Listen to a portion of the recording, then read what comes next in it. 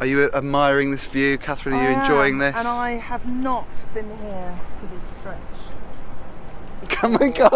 We can't see you or hear you.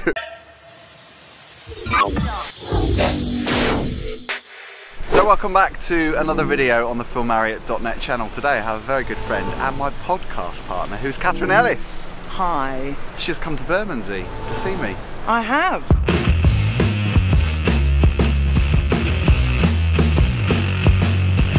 Can I just say you're looking fabulous in your winter coat there. Gosh, thanks Phil. Yeah, with your scarf. Wrapped up after a lentil soup. Yes, Phil made me a hearty broth. Lots of garlic, so no snogging for you later. No.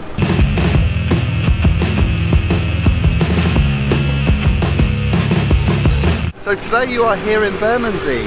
I am very happy to be over in SE16, London Borough of Southwark. You came to see me because we're going to record today.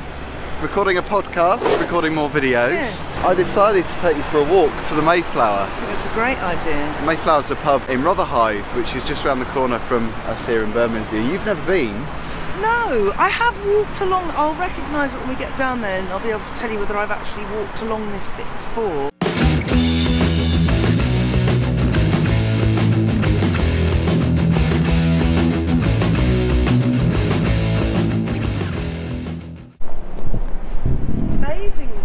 Can't see it. I love it with the cranes in the foreground.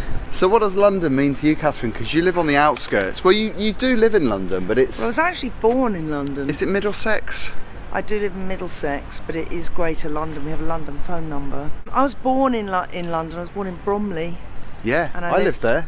Oh, did you? Well, I was born not far from Bromley, Crocken Hill, near Swanley. Were you? And I lived in Bromley. I grew up, yeah, my family were from I there. know that? I know.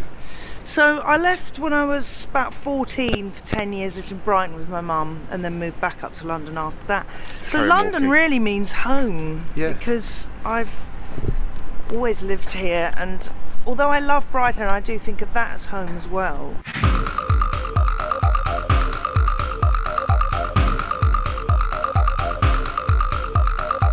Are you admiring this view, Catherine? Are you enjoying this? And I have not been here for this stretch.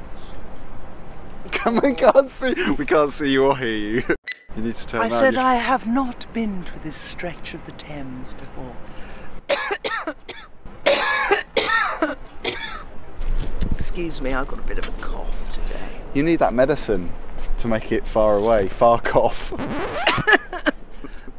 That would be good. I'd like my cough to far off. Wherever you live in London, for the price of a travel card, you can just have the most inspiring free day out. You know, it's such a resource. I just don't... People who say they've got no interest in coming here or, you know, feel bored, I just think, well...